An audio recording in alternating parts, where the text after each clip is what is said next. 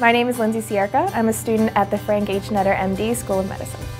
My capstone project is looking at outcomes for patients who are undergoing a new surgical procedure as a treatment for atrial fibrillation.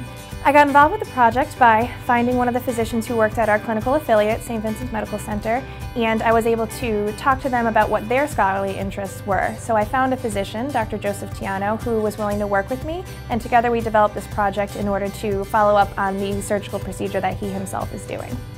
Lindsey's been an integral part into organization. With this large database, we have a lot of patients. She helped me design the protocol.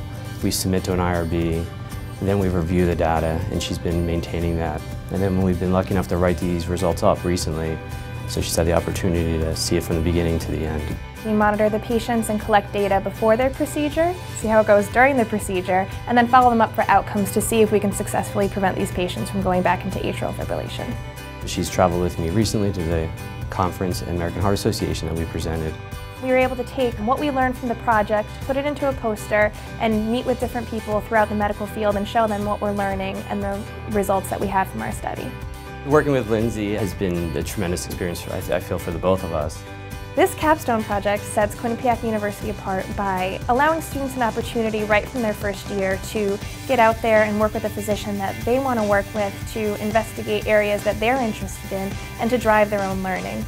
It's allowed me to see cardiology in a different light. I've been able to work directly in the operating room and to see, outside of a textbook, what actual disease processes look like and how to treat patients. And it's brought a first-hand context to the things that we're learning about in school, which I think is an invaluable experience.